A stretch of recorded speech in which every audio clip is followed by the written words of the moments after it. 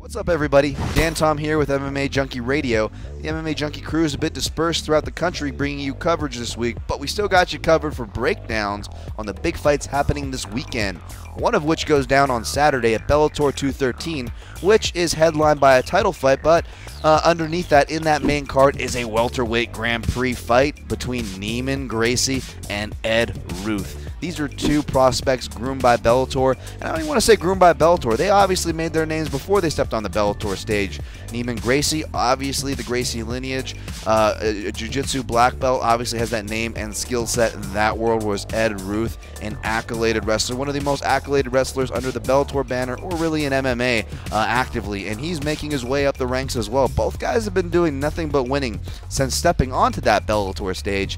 And, you know, the old proverbial someone's O has to go here because they have to meet up to progress through this tournament.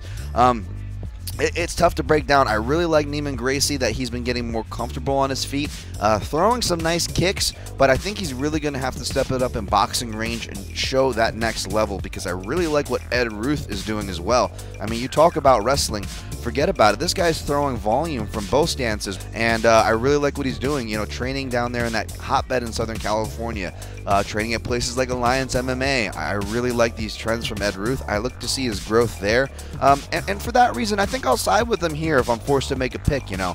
There are no betting lines currently out at the time of this video breakdown, but I gotta imagine the odds makers on public are going to be siding with Ed Ruth here. You know, the old adage that the wrestler can dictate where the fight goes.